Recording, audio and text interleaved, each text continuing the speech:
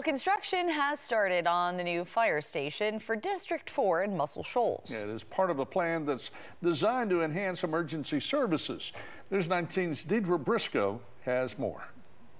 In just 9 months, standing behind me will be Fire Station 4, servicing the District 4 area in Muscle Shoals.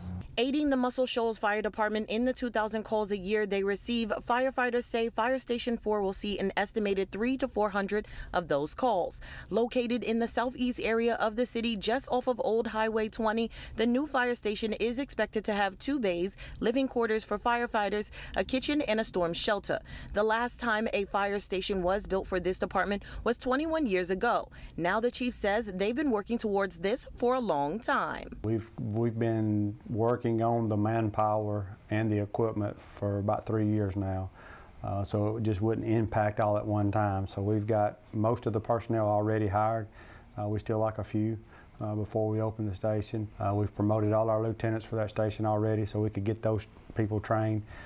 We've promoted our drivers already so we could get those trained and ready to go, so when the doors open, everybody's just ready to go to work. Currently, the fire department has had to service this area from other fire stations. They say the biggest benefit of this fire station being built is that it cuts down on response times and it doesn't leave other areas vulnerable. Reporting in Muscle Shoals, Deidre Briscoe, News 19.